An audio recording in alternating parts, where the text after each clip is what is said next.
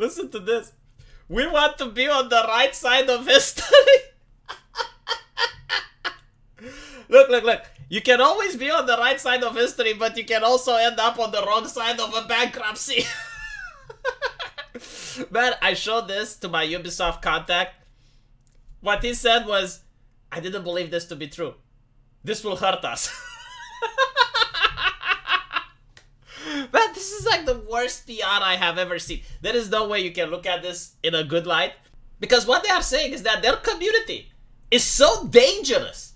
It's such filled with criminal activity that they need the help of the British police officers. The police force needs to work with them in order to crack down the criminals playing Ubisoft games. Jesus. Yeah, stay away from Ubisoft games, kids. It's dangerous. Like, there's criminals. Yeah, right side of history filled with authoritarian and censorship. Oh my god, I love the right side. You know, I always wonder, like, if this is the right side of history, how does the wrong side of history look like? Because I noticed the right side of history is filled with QR codes. It's filled with compliance, with censorship. I'm just curious, like, for 1 second, how does the wrong side of history look like? But yes, apparently, if you play Ubisoft games now, you can get arrested. Congratulations. First company ever, apparently. They're also proud with this. Look. Damien Glorieux, a senior director at Ubisoft Customer Center. We have millions of players and tens of millions of interactions, so how can we spot incidents? How many incidents are there? How many criminals are playing your games, Damien? Damien, what are you doing? You know, maybe, just maybe, you should focus on making better games. Can anyone tell me a memorable Ubisoft game that came out in recent years? I'm waiting. I can tell you, like, the last one that I think of that I really like was Prince of Persia. I really like that one. You know, it was a good game. I had to buy a new graphics card in order to play. But since then, what did we have? Splinter Cell? Is that Ubisoft? I think it's Ubisoft. That's pretty much it, isn't it? I mean, their games, at best, they look pretty. But they attract criminals, apparently, because they need the police officers in order to... Like such dangerous criminals, like, look at this, extreme cases. Holy shit. Extreme cases in their video games. And estimates that less than 0.01% of the complaints Ubisoft deals with will end up being referred to the police. The majority of players behaving in a toxic manner will continue to face the tried and trusted sanctions of having their accounts suspended. Man, how did things work in my time? Like, I used to play Warcraft 3. There was absolutely no one you could call for help. It was you and the opponent. Very dangerous situation. You know, when you logged on, you could feel the danger in your room. Like, my mother was screaming. It's like, please stop playing that game. Why? It makes me feel unsafe. It's dangerous. What if Skullfuck47 says mean words to you? What if Skullfuck47 is going to say that he's going to fuck your mother? Like, what will I do in that situation? I was like, no shit. Like, yeah. We need trust and safety. But apparently, it's not a gaming problem. It's an internet problem. Oh, shut the fuck up. Don't speak for other people. You know, like, I don't get that problem in my community. Not to mention, like, is this something that happens? Like, do the drug dealers and all the nefarious people of society? Or, by the way, did you notice this? No, hold on. Let's back up a little bit. Did you notice something that is part of progressive ideology? Where, like, the drug dealer isn't the most dangerous person in the room? The most dangerous person in the room is the internet troll, motherfucker.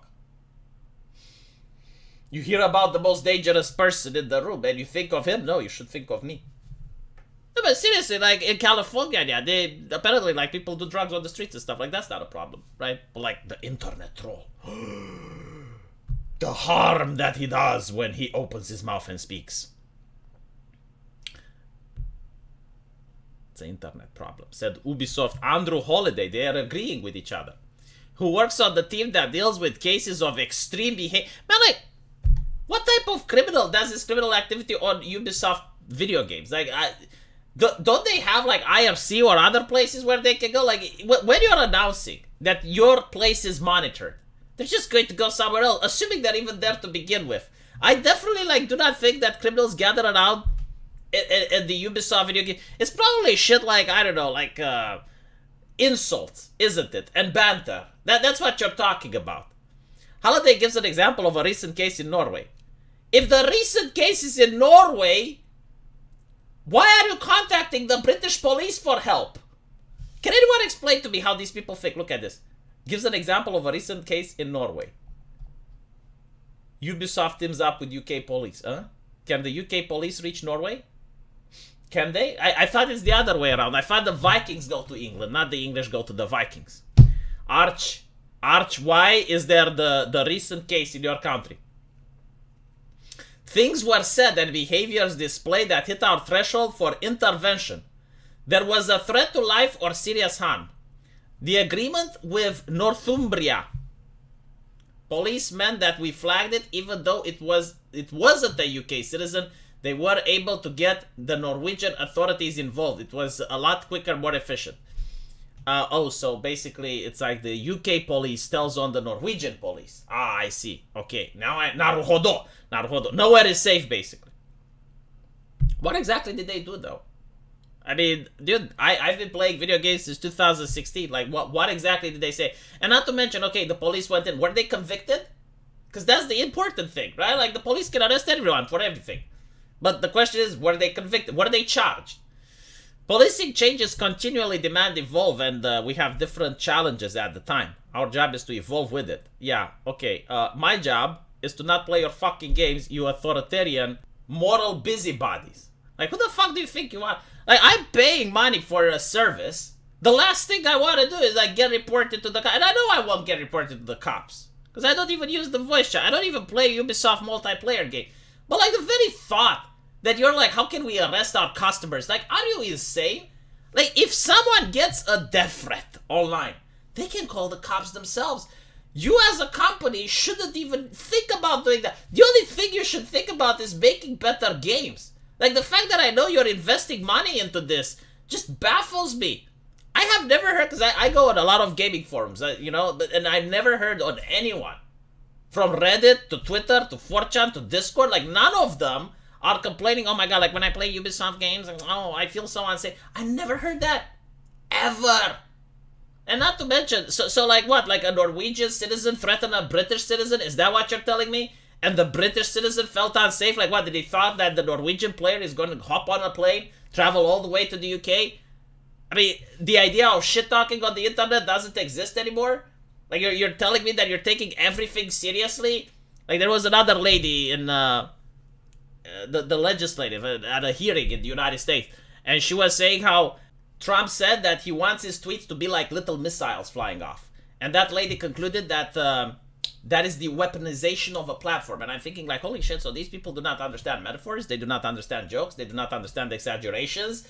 They're like Drax from Marvel, who takes everything literally.